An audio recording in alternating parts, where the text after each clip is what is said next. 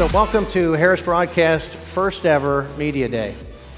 For the past decade, we've been tucked inside this company called the Harris Corporation. And thanks to the Gores Group, we're now a standalone company with more than 1,500 employees, with more than 3,000 customers spanning 185 countries.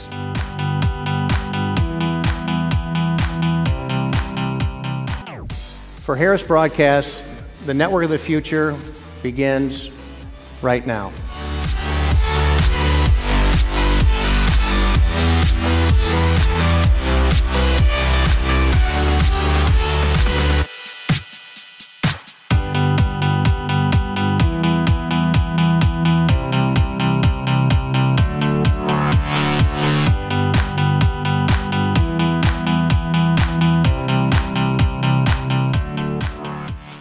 Well, I'm excited to unveil Imagine Communications and GatesAir, two companies that share common customers, though innovating on different ends of the technology spectrum.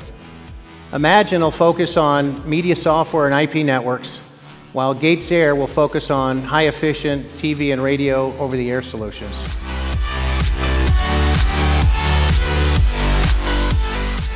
Everyone here at Imagine is excited and committed because we have the products and because we have the technologies that we're going to be able to build on top of in order to realize this vision, and because we have the plan, because we know what we're going to do to ensure the success of this vision.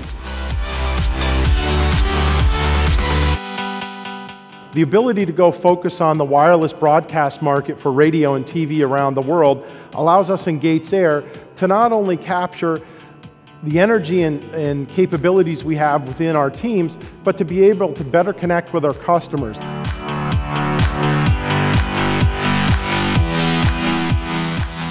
I am truly humbled to be here today. My grandfather would be thrilled. And on behalf of the Gates family, I can just tell you that we are honored with the return of the Gates name and wish for the greatest success for both Imagine Communication and GatesAir. Thank you. Well, thank you.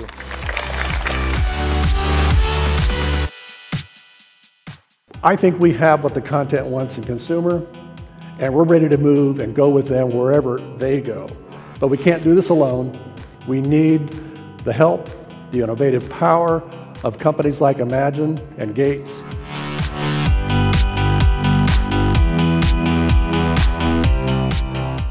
GatesAir makes the best radio and television transmission equipment in the world right in our hometown, and we're really excited about the announcement today. It brings the new name brings it full circle for us, and we look forward to continuation of a partnership, as you'll see in just a moment, has gone on for almost 75 years.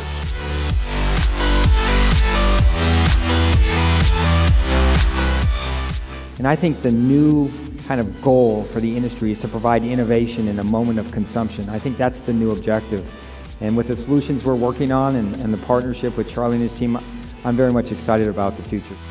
How important would you say the American living room is to the video TV environment today? I think their iPhone or their whatever smartphone they have, their tablets, their laptops are their primary source of viewing.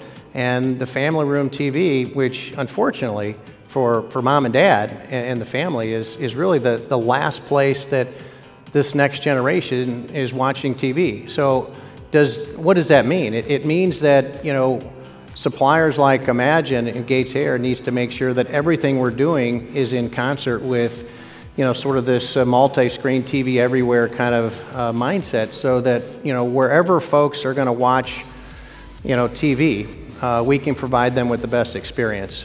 How much resources do you think you'll continue to put into mobile TV?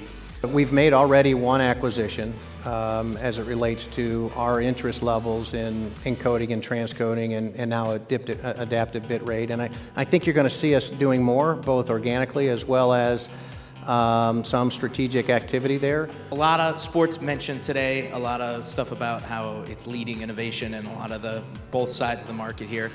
You're going to have a lot of customers on both sides, on the GatesAir as well as the Imagine. I mean, how can you maybe alleviate any concerns that your sports clients might have of splitting these two, and how are you going to try to cater to that side of the business? This decision was very deliberate, and it wasn't that we don't love either one of the businesses. They're just two very different technologies. What we want to do over time is truly separate these two companies to where they can truly be independent, standalone companies.